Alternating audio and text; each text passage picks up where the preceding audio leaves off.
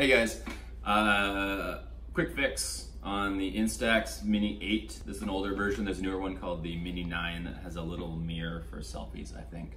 Anyway, this is the one that we have. Noticed the other day that it wasn't working. Turn it on and there'd be no lights showing up on top here. So what we ended up doing was changing the batteries. That's a quick fix to try. Probably a lot of other videos out there that say you have to use the exact same kind of batteries. Alkaline, LR6, 1.5 volt. Apparently that's really important. I didn't really get any other batteries to try. We're on vacation right now, so we went with that. Pulled them out, and what I found was when I pulled the batteries out, there was a contact, a little metal contact inside. There's actually this one right here. You can see right there. It's all cleaned up now, but I looked at it and I noticed it had a black residue on it. So what I ended up doing was grabbing my wife's nail file and then just giving a quick little rub, both of them, just to clean it up. Get that cleaned off, put the batteries back in, make sure they're obviously in the right orientation, polarity.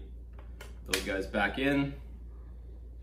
And then I fired it up and I noticed when I got the case back on that the red light on the back, as you'll see right here, was blinking. Oh, it was blinking for a sec. Now I believe that what that shows when it's blinking is that the capacitor inside is charging, because I had blinking red light, but no orange lights on the front.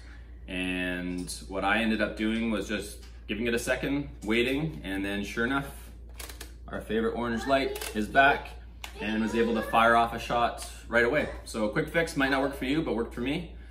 Give it a shot.